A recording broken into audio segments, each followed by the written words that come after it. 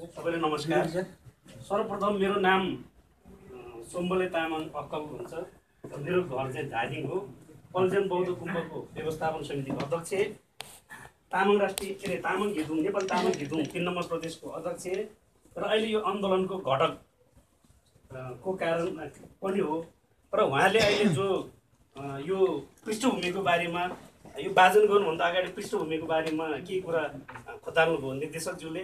सबभन्दा अगाडि म के भन्न चाहन्छु भने यो भूकम्पबाट क्षति भएको 993 वटा गुम्बाहरूको जो खालको गुम्बा व्यवस्थापन समितिले एउटा डाइट के अरे भनौँ न उ ल्याएर एउटा मुभ बनायो र एउटा निर्देशक जारी गरेर सबै जिल्लाहरूमा भूकम्प क्षति भएका जिल्लाहरूमा पठाउनु भयो र त्यो क्षति भएकै बीचबाट चाहिँ ट्रेन बनाएर गुम्बाको एउटा सम्झौताको एउटा नीति र विधि अन्तर्गत चल्नु भनेर जो कार्यकारी निर्देशक जो धादिङमै जानुभएको थियो र त्यो धादिङको उहाँको जीविसको हलको आयोजना पनि म आफै गरेको र उहाँ त्यति बेला पनि मैले धेरै विषयवस्तुलाई अन्तर्क्रियाको क्रममा मैले उहाँलाई प्रश्न गरेको थियो। त्यही क्रममा पनि मलाई अलिकति जिज्ञासा त्यो निर्देशक अपूर्ण खालको जस्तो चाहिँ मलाई त्यति बेला लागेको थियो। कहीँ कता त्यस्तो खालको चिज त आउँदैनन् भनेर मान्य सभासद दिलमानजी पनि हुन्थ्यो, त्यति बेला पनि मैले प्रश्न गरेको। कहीँ कतै यो पूर्णता अपूर्णता त गर्ने होइन। यो कतै यो खालको अहिले जो खालको सिस्टम त्यति बेला हामीले त्यो प्राविधिकको विषयवस्तुमा पनि कुरा उठायो। गुम्बा विकास समिति पनि प्राविधिक छ, जीविस पनि प्राविधिक छ, तर यो डिजाइन बनाउने अधिकार चाहिँ तपाईँहरूलाई गुम्बा विकास समितिको के अरे गुम्बा व्यवस्थापन समितिले गर्नुपर्छ भन्ने अधिकार उहाँले भन्नुभयो र विविध खालको कुराहरू त्यहाँ चर्चा चल्यो।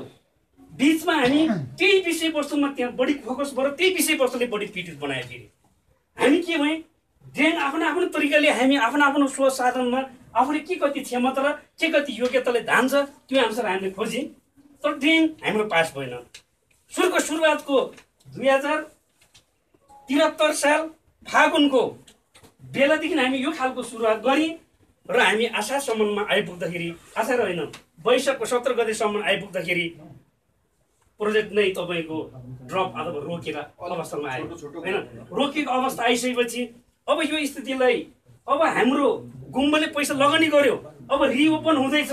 यो कुरालाई रिओपन गरिसकेपछि रिओपन के को लागि गर्ने प्रश्न, रिओपन गरेर झारपात हटाइसकेका छ हामीले। हाम्रो मूर्तिको अवस्था के छ, त्यो भित्रको भाँडो कुँडोको अवस्था के छ, त्यो भित्रको ढ्याङ्ग्रोको अवस्था के छ, झुरुम्बुको अवस्था के छ, दुङ्गो अवस्था के छ, भनौँ न स्याङ्गो अवस्था के छ, त्यो त हामीले खोतालिसक्यो, सबै कुरा क्लियर गरिसकेका छैन।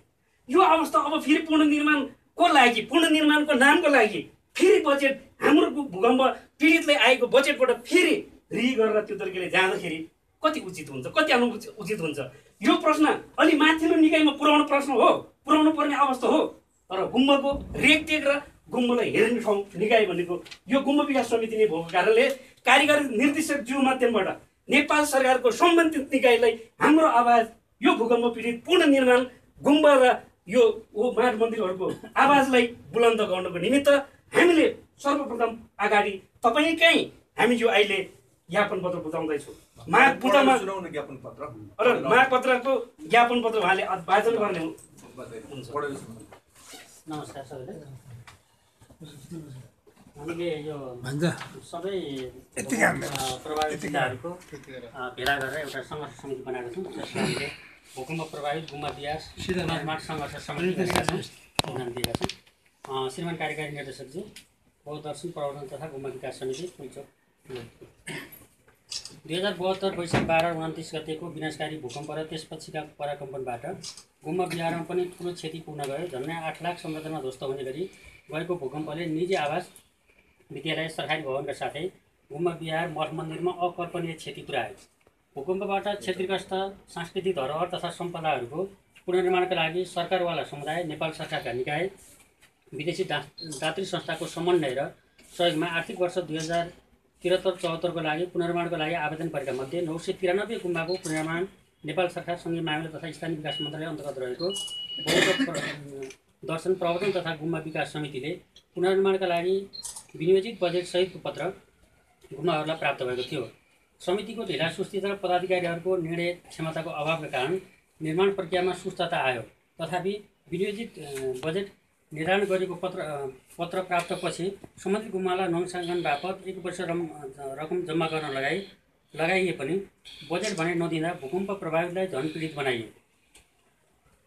आर्थिक वर्षको समाप्तिसम्म आइपुग्दा पनि निर्माण कार्य अगाडि बढाउन गुम्बा विकास समितिबाट पहल कदम लिन नसक्नु दुःखद विषय हो। प्रक्रिया अगाडि बढेको विषयको कार्यादेश परिवर्तन गरी जिम्मेवारीबाट पन्छिने काम विकास समितिले गर्न मिल्दैन। तसर्थ कार्यविधि नै परिवर्तन गर्ने गैर जिम्मेवार कार्यप्रति हाम्रो पूर्ण असहमति र घोरापति छ। भूकम्प प्रभावित गुम्बा विकास सङ्घर्ष समितिको तर्फबाट 1 हप्ते अल्टिमेटम सहित निम्न बमोजिमका मागहरू प्रस्तुत गरेका छौँ। 1. बौद्ध दर्शन प्रवर्धन तथा गुम्बा विकास समितिले बजेट विनियोजन गरेका 993 गुम्बाको पुनर्निर्माण कार्य तुरुन्त सुरु गरियोस्। 2. हालै जारी गरेको नयाँ कार्यविधि खारेज गरियोस्। 3. आर्थिक वर्ष 2073-74 को विनियोजित बजेट अनुसारकै योजनालाई निरन्तरता दिइयोस्। नम्बर 4. छुट भएका गुम्बा विहारलाई पुनर्निर्माण कार्यमा समावेश गरियोस्। नम्बर 5. गुम्बा पुनर्निर्माण गर्दा भौतिक संरचना अन्तर्गत मूर्ति, आड तथा थाङ्का समेतलाई समावेश नगरी पुनर्निर्माण कार्यले पूर्णता पाउँदैन। त्यसैले मूर्ति, आड तथा थाङ्का समेत पूर्ववत अवस्थामा कायम राख्ने कार्यविधिमा समावेश गरियोस्। नम्बर 6. बौद्ध दर्शनसँग सम्बन्धित नेपाल सरकारबाट गठित समितिहरूमा कार्यकारी निर्देशक तथा विभागीय प्रमुख, सम्बन्धित समुदाय तथा बौद्ध दर्शनको ज्ञान भएका व्यक्तिलाई मात्र जिम्मेवारी दिने प्रबन्ध मिलाइयोस्। नम्बर 7. पुनर्निर्माण कार्य बौद्ध दर्शन प्रबन्धन तथा गुम्बा विकास समिति मार्फत नै गरियोस्। नम्बर 8. यसअघि नङसाङकन भएका गुम्बाहरूलाई मान्यता प्रदान गरियोस्। नम्बर 9. नङसाङकन गर्न बाँकी गुम्बाहरूको लागि विकास समितिकै प्राविधिकहरूले नङसाङकन गर्ने प्रबन्ध मिलाइयोस्। नम्बर 10. यही नेपाली माटोमा प्रवर्धन भएको बौद्ध दर्शनको आस्थाको प्रतीक गुम्बा विहारलाई नेपाल सरकार र सम्बन्धित निकायले गम्भीरतापूर्वक ग्रहण गरोस् भन्ने आग्रह गर्न चाहन्छ। सानुबाबु लामा, संयोजक, भूकम्प प्रभावित गुम्बा विहार पुनर्निर्माण सङ्घर्ष समिति।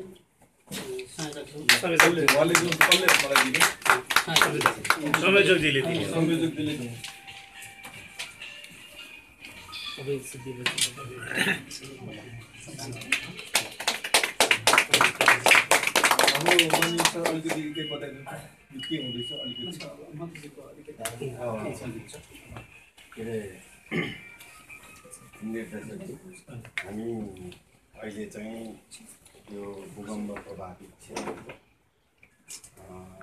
गुम्बा अर्थात् धार्मिक केन्द्रहरू भूकम्पद्वारा जुन खालको चाहिँ क्षति भएको छ त्यो विषयलाई केन्द्रमा राखेर हाम्रो यो टोली, खास गरी हाम्रो तमसाङ समितिको सङ्घर्ष समिति अन्तर्गत त्यो समितिकै अगुवाईमा यो कार्यक्रम हामीले अघि सारेको हो। त्यस कारणले अब यो चाहिँ तपाईँको यहाँबाट हुनुपर्ने खालको चाहिँ व्यवस्थापन हामी यसलाई चाहिँ जुन स्तरबाट, जुन उचाइबाट भूकम्प गएको जो समय कटिसक्दाखेरि पनि, जुन खालको लामो समय बित्दाखेरि पनि अहिलेसम्म पनि गुम्बाहरू, खास गरी तामाङ, गुरुङ जो समुदायहरूको जुन खालका धार्मिक जो खालका चाहिँ केन्द्रहरू आज क्षत अवस्थामा छ। त्यस कारणले त्यो विषय हामीले पुनर्निर्माण प्राधिकरण र गुम्बा विकास समिति मार्फत यो काम हुन्छ भन्ने हामीले जुन अपेक्षा राखेको थियो, त्यो काम जुन उचाइबाट, जुन स्तरबाट हामीले अपेक्षा राखेको थियो त्यो भएन। त्यस कारणले आज हामी यो कार्यक्रम मार्फत जुन खालको ध्यानाकर्षण गराउनु पर्ने हाम्रो जो खालका चाहिँ बाध्यकारी स्थिति हाम्रो बिचमा आयो। त्यसै कारणले आज हामी अन्यत्र अरू विषयवस्तु केही पनि छैन।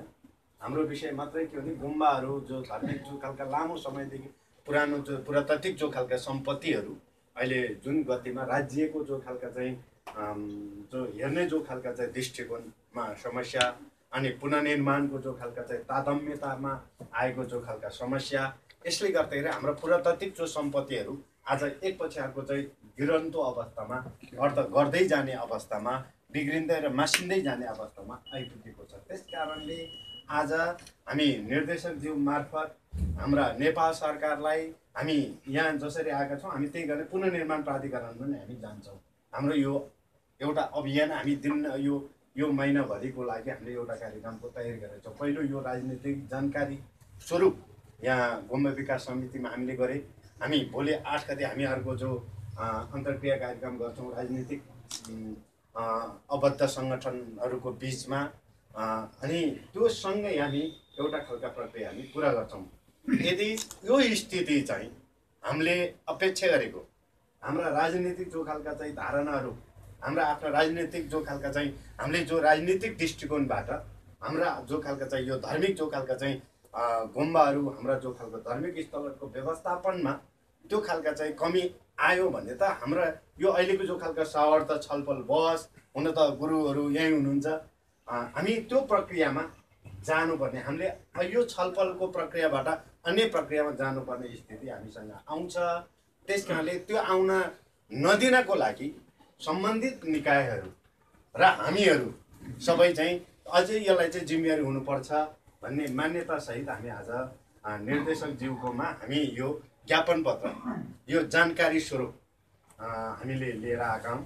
आज तपाईँ हामी अब गुम्बाको जो खालका स्थलहरू, गुम्बाका सम्पूर्ण पदाधिकारीज्यूहरूलाई सबैलाई नमस्कार। सर्वप्रथम मेरो नाम सोम्बले तामाङ अक्कल हुन्छ। मेरो घर चाहिँ धादिङ हो। पल्जेन बौद्ध गुम्बाको व्यवस्थापन समितिको अध्यक्ष, तामाङ राष्ट्रिय के अरे तामाङ घिदुङ, नेपाल तामाङ घिदुङ 3 नम्बर प्रदेशको अध्यक्ष र अहिले यो आन्दोलनको घटक को कारण पनि हो। र उहाँले अहिले जो यो पृष्ठभूमिको बारेमा, यो वाचन गर्नुभन्दा अगाडि पृष्ठभूमिको बारेमा केही कुरा खोताल्नुभयो निर्देशकज्यूले। सबभन्दा अगाडि म के भन्न चाहन्छु भने यो भूकम्पबाट क्षति भएको 993 वटा गुम्बाहरूको जो खालको गुम्बा व्यवस्थापन समितिले एउटा डाइट के अरे भनौँ न ऊ ल्याएर एउटा मुख बनायो र एउटा निर्देशक जारी गरेर सबै जिल्लाहरूमा भूकम्प क्षति भएका जिल्लाहरूमा पठाउनु भयो। र त्यो क्षति भएकै बिचबाट चाहिँ ट्रेन बनाएर गुम्बाको एउटा सम्झौताको एउटा नीति र विधि अन्तर्गत चल्नु भनेर जो कार्यकारी निर्देशक जो धादिङमै जानुभएको थियो, र त्यो धादिङको उहाँको जीविसको हलको आयोजना पनि म आफै गरेको, र उहाँ त्यति बेला पनि मैले धेरै विषयवस्तुलाई अन्तर्क्रियाको क्रममा मैले उहाँलाई प्रश्न गरेको थियो। त्यही क्रममा पनि मलाई अलिकति जिज्ञासा त्यो निर्देशक अपूर्ण खालको जस्तो चाहिँ मलाई त्यति बेला लागेको थियो। कहीँ कता त्यस्तो खालको चिज त आउँदैनन् भनेर मान्य सभासद दिलमानजी पनि हुन्थ्यो, त्यति बेला पनि मैले प्रश्न गरेको, कहीँ कतै यो पूर्णता अपूर्णता त गर्ने होइन। यो कतै यो खालको अहिले जो खालको सिस्टम त्यति बेला हामीले त्यो प्राविधिकको विषयवस्तुमा पनि कुरा उठायो। गुम्बा विकास समिति पनि प्राविधिक छ, जीविस पनि प्राविधिक छ, तर यो डिजाइन बनाउने अधिकार चाहिँ तपाईँहरूलाई गुम्बा विकास समितिको के अरे गुम्बा व्यवस्थापन समितिले गर्नुपर्छ भन्ने अधिकार उहाँले भन्नुभयो र विविध खालको कुराहरू त्यहाँ चर्चा चल्यो। बिचमा हामी त्यही विषयवस्तुमा त्यहाँ बढी फोकस गरेर त्यही विषयवस्तुले बढी पीडित बनायो। फेरि हामी के भएँ, ड्रेन आफ्नो आफ्नो तरिकाले हामी आफ्नो आफ्नो स्व साधनमा आफूले के कति क्षमता र के कति योग्यताले धान्छ त्यो अनुसार हामीले खोज्यौँ, तर ड्रेन हाम्रो पास भएन। सुरुवातको 2073 साल फागुनको बेलादेखि हामी यो खालको सुरुवात गऱ्यौँ र हामी आशासम्ममा आइपुग्दाखेरि, आशा र होइन वैशाखको 17 गतेसम्म आइपुग्दाखेरि प्रोजेक्ट नै तपाईँको ड्रप अथवा रोकेर अवस्थामा आयो होइन। रोकेको अवस्था आइसकेपछि अब यो स्थितिलाई अब हाम्रो गुम्बाले पैसा लगानी गर्यो, अब रिओपन हुँदैछ।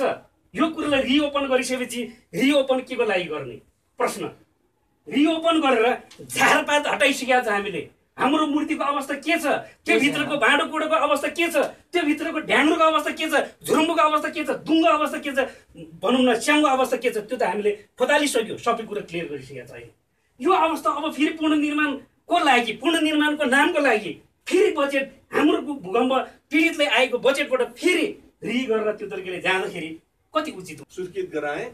त्यसपछि अनि त्यो चाहिँ अब कुन पैसा चाहिन्छ भन्दाखेरि यो युरोपियन युनियनको पैसा चाहिँ जुन त्यो घर बनाउनु दिएको पैसाहरू खर्च नभएको रहेछ, त्यो पैसा चाहिँ ल दिने भनेर चाहिँ त्यो एउटा निर्णय गरायो सचिव स्तरीय निर्णय गरिसकेपछि 41 करोड 5 लाख निर्णय गरे।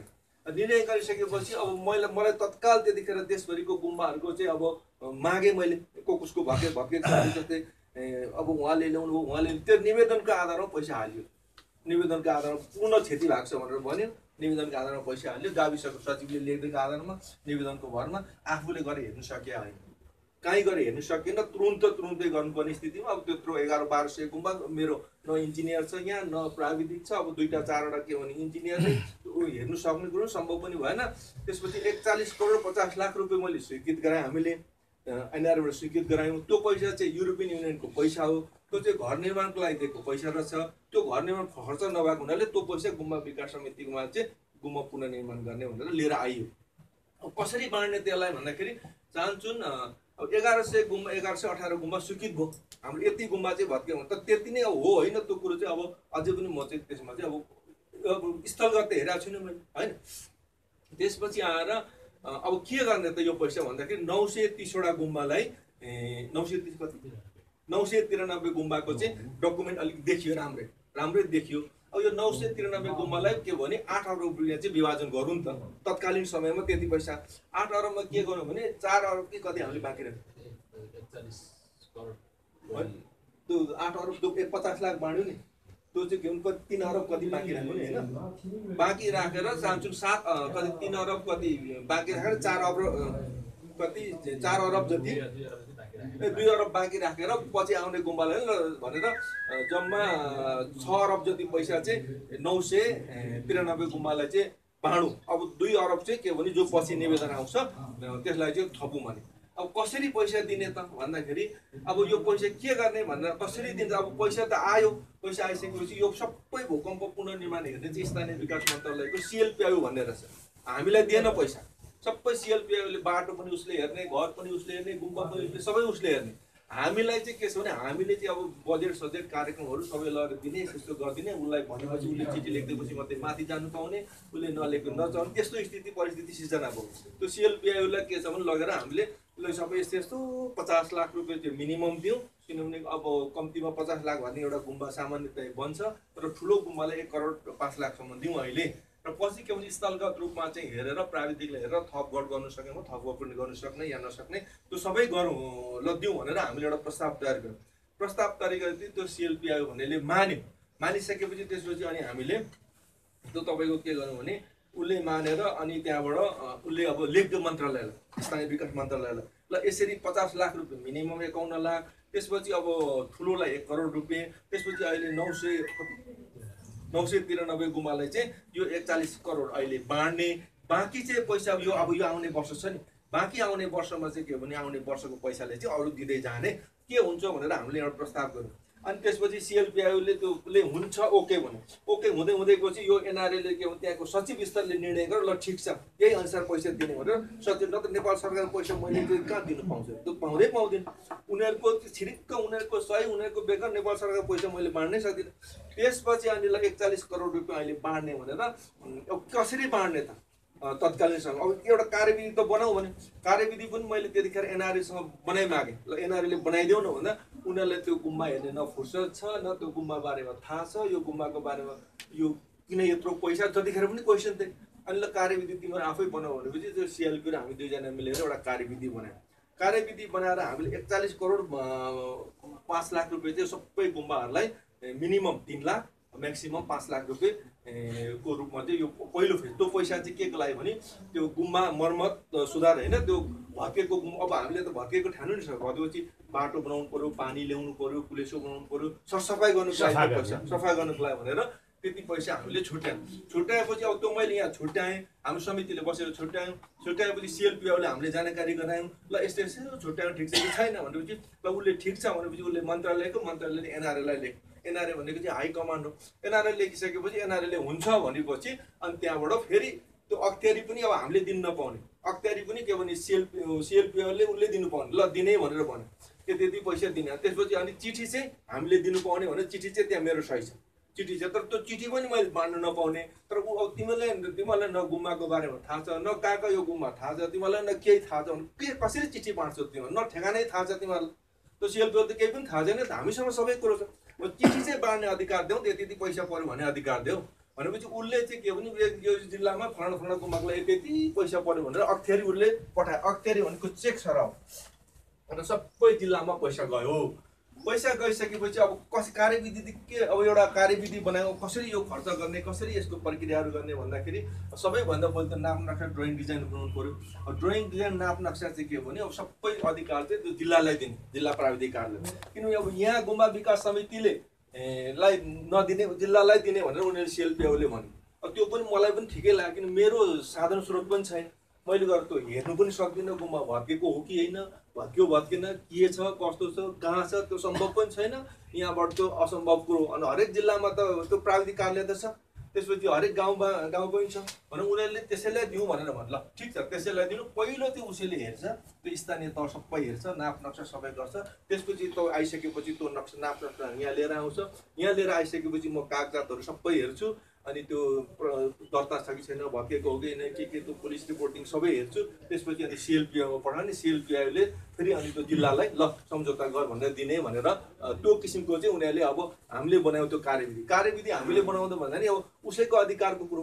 उसले मानेदेखि हुने भयो, मैले मानेर हुनेवाला थिएन, त्यहाँ छँदा पनि छैन भने त्यसरी बनाइसकेपछि अब यो प्रक्रिया भयो। प्रक्रिया जब नक्सा सक्सा जब आउने स्थिति आइसकेपछि धेरै क्वेसनहरू चाहिँ उठ्यो। धेरै के उठ्यो भने कतिपय साथीहरूले के भने कतिपय ठाउँ चाहिँ अब गुम्बाहरू पनि अब त्यति ठुलो नभत्केको स्थिति रहेछ।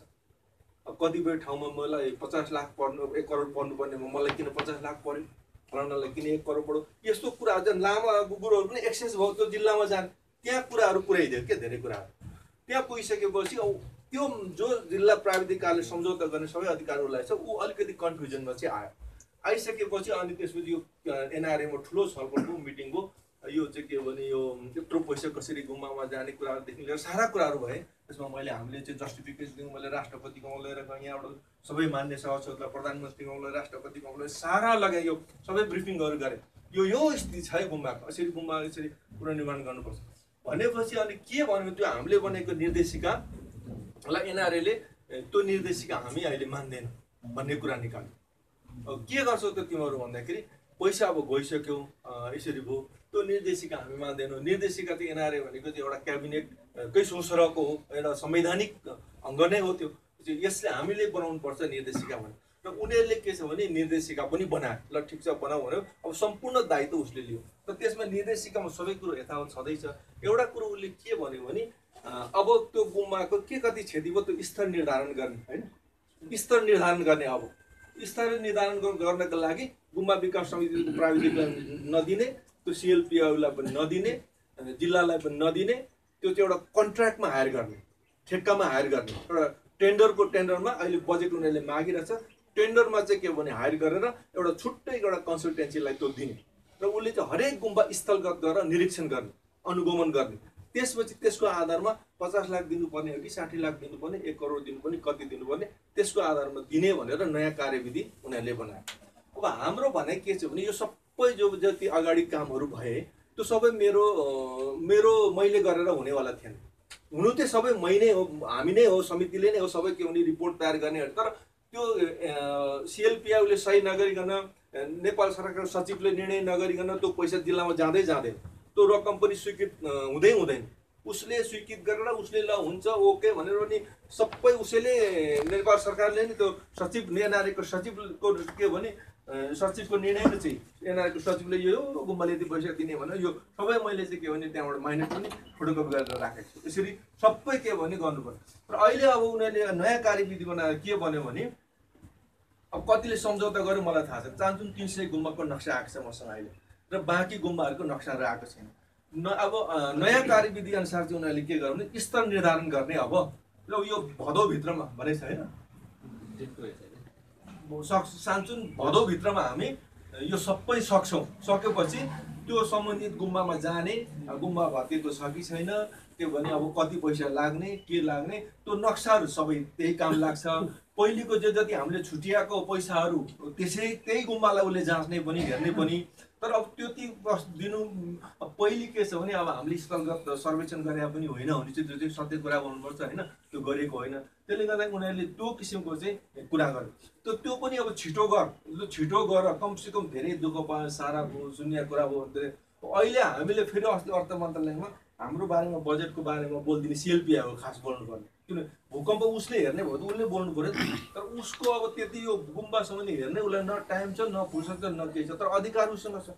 तैपनि हामीले अर्थ मन्त्रालयमा सिधै गएर अहिले यो आउने वर्षको लागि बजेट 1 अरब कति 1 अरब 42 करोड 1 अरब 42 करोड 60 लाख रुपियाँ चाहिँ अहिले छुट्याएको छ। अस्ति सम्झौता भएको पैसा भएको गुम्बामा त्यो पैसा अहिले भट्टाभट्टी हामी दिँदै जान्थ्यौँ, तर अब सम्झौता अस्ति हुन सकेन। तर अब कुरो के छ भने यो पैसा चाहिँ फेरि अब गुम्बा नबनुन्जेलसम्म पैसा चाहिँ आइरहेको छ।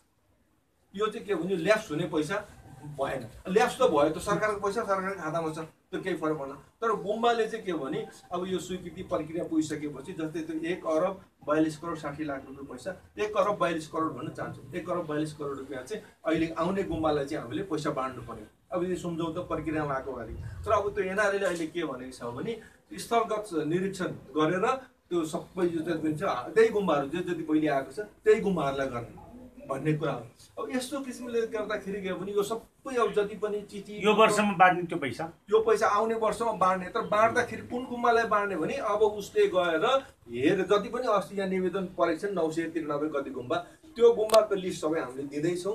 त्यो कन्सल्टेन्टले त्यो सबै गुम्बालाई के छ भने गएर हेर्छ, पहिले घर जसरी सर्वेक्षण गर्यो त्यही कम्पनीलाई तिनीहरूले दिन आँटेको रहेछ, त्यही घर सर्वेक्षणलाई गर्नेलाई, अनि उसले स्थलगत हेरेर ल गुम्बा भत्केको हो होइन के। अब अलिकति दुःख चाहिँ पायो। र अब साथीहरूले के छ भने यो कुरो चाहिँ यसरी जागरुक हुनु चाहिँ आफ्नो हक अधिकारको लागि एकदम ठुलो कुरो। र अब आउने यो वर्षदेखि फेरि के गर्दै भने यो स्थानीय विकास मन्त्रालय अर्थ मन्त्रालयले जति पनि यो गुम्बाको लागि मैले दिने अनुदान थियो 1 लाख 2 लाख 1.5 लाख 5 लाख रेगुलर थियो नि, त्यो सबै पैसा फेरि पहिले के कुरो भएको थियो भने यो गुम्बा विकास समिति भनेको नितान्त एउटा हाम्रो समुदायसँग एउटा सम्प्रदायसँग गाँसिएको विषयवस्तु, एउटा चाहिँ के भने यो एउटा धार्मिक प्रवृत्तिको पनि संस्था हो। त्यसले गर्दाखेरि यसलाई चाहिँ निरन्तर रूपमा बचाइराख्नुपर्छ राखिराख्नुपर्छ भन्ने सरकारसँगको मन्त्रालयसँगको अर्थ मन्त्रालयसँग सम्झौता भइसकेपछि चान्चुन 6.5 करोड 7 करोड रुपियाँ चाहिँ अब हामीलाई यो मामुली मर्मत सुधार 1 लाख 1.5 लाख रुपियाँ हालिन्छ नि सबै, त्यो किसिमको चाहिँ के भने ल यसपल्ट चाहिँ सशर्त दिने, यो त्यो पैसा चाहिँ यहाँ चाहिँ नआउने, तर सशर्त यहाँ गुम्बा विकास समितिको सिफारिसमा जुन जुन गुम्बाहरूलाई जाने त्यो गाउँपालिकामा त्यो लिस्टसहित त्यो पैसा यसरी जाने भन्नेमा भयो। तर अब के गर्दै चाहिँ यसपल्ट स्थानीय विकास मन्त्रालय अर्थ मन्त्रालयले त्यो बजेट बनाउने बेलामा लास्टमा सोध्दैन हामीले दिन्छौँ, उनीहरू खुसी गरी 2 जना मान्छेले सब लास्टमा त्यो पैसा चाहिँ के छ भने सबै गाउँपालिकामा हाल्दैछ, पैसा चाहिँ हाम्रै हो गाउँपालिकामा हार्यो। तर अब कुनै गुम्बाको नाम उल्लेख छैन त, गुम्बाको उल्लेख नभए त गाउँपालिकाले गुम्बालाई दिन्छ भन्ने त कुनै ग्यारेन्टी भएन नि त। अब उसले त नदिनु पनि सक्छ। अब पैसा चाहिँ त्यहाँ गएको छ, तर हामी कुन गाउँपालिकामा कुन गुम्बालाई पैसा परेको छ भनेर जो चाहिँ अब लिस्ट अहिले मन्त्रालयले एक किसिमको चाहिँ के भने हामीलाई जानकारी दिएको छ। आजभोलि नै त्यो सबै गाउँपालिकामा हामी त्यो चिठी पनि फ्याक्स गरिदिँदैछौँ, चिठी पनि पठाइदिँदैछौँ।